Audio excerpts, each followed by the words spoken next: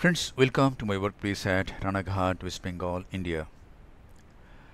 This patient has nuclear cataract associated with coloboma iris, coloboma choroid involving macula, and you can see there is microcornea.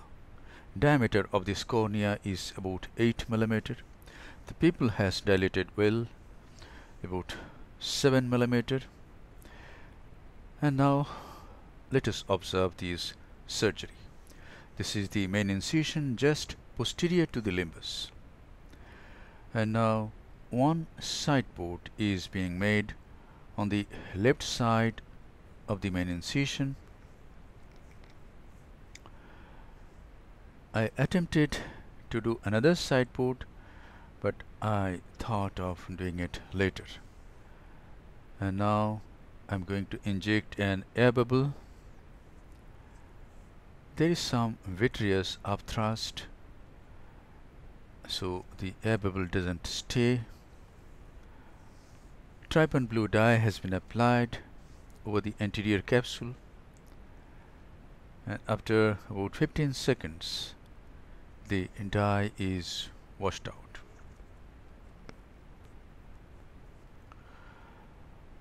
And now 2% hydroxypropyl methyl cellulose is injected into the anterior chamber, and you see the iris has disappeared. It means the capsular bag, size of the capsular bag is okay. The iris root is covered by the sclera. And now see the rhexis with the iterator forceps. Capsular tag is raised by the iterator forceps itself, and the capsular tag is guided anti-clockwise all around, and an adequate sized rhexis is done. Size of this rhexis is about 5.25 mm. And now hydrodissection and hydrodelineation. This is hydrodissection and this is hydrodelineation. The nucleus of this cataract is small and hard, but the periphery, the epinucleus and cortex, is very soft. So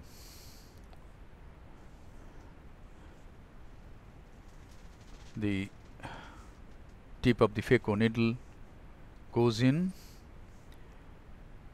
the nucleus stands and it is cracked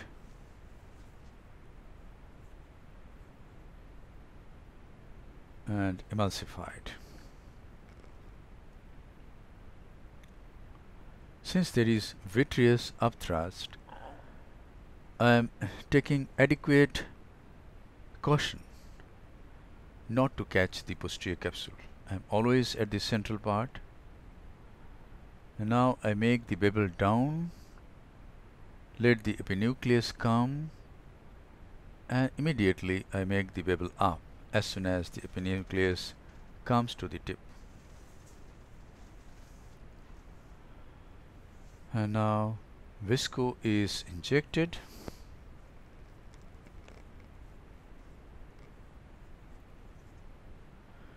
This is a 23 gauge Simcoe cannula.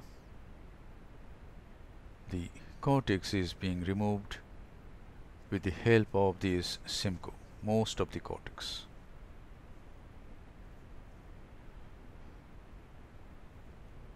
This is the cortex from the colobomatous area.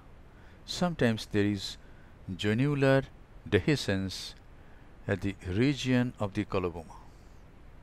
We can say jonular coloboma, but in this case it doesn't appear that there is coloboma of the geniole. And now I am going to use bimanual irrigation aspiration for removal of the cortex from the superior aspect. Irrigation from the left side and aspiration from the right, and the cortex is removed.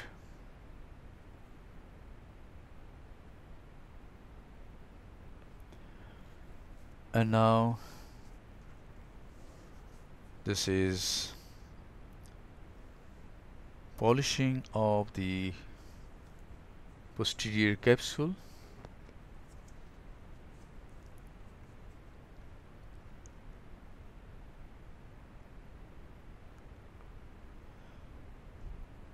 Now the capsular bag and anterior chamber is filled up with 2% SPMC.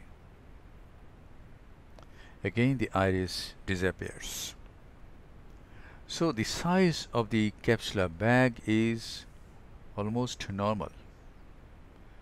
This is enlargement of the main incision a little bit so that I can use a B cartridge.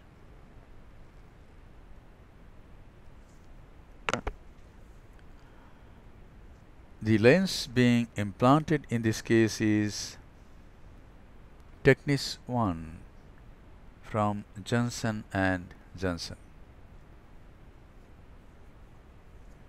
The leading haptic goes into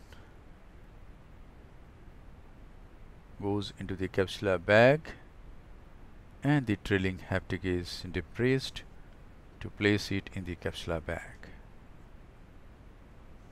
So the lens is nicely placed in the capsular bag. Since the size of the bag is almost normal, the lens could be easily accommodated in the capsular bag. And now I am dialing the lens in, and I want to keep this lens in this position. Then the lower haptic, the haptic which is now at 7 o'clock, will support the colobomatous area.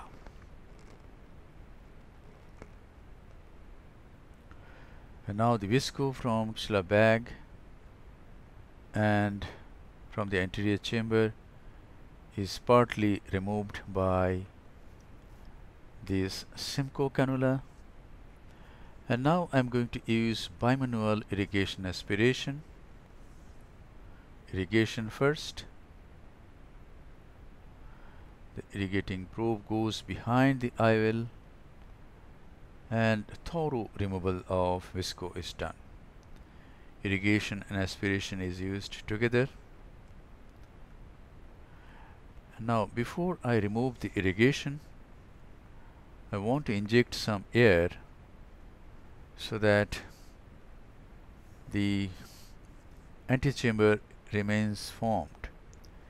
Otherwise there is lot of leakage of fluid from the right side port, because the right side port is small, and whenever there is stress of a side port with bimanual irrigating probe or aspirating probe, the leakage of fluid is immediate. Now the side ports are closed by hydrating corneal stroma, and now this is the final lavage of the anterior chamber. Again the capsular bag is irrigated once. The lens is nicely placed in the capsular bag. The antechamber is nicely formed, and the case is concluded. Thank you very much for your attention. Hope this video will help you in developing your surgical skills.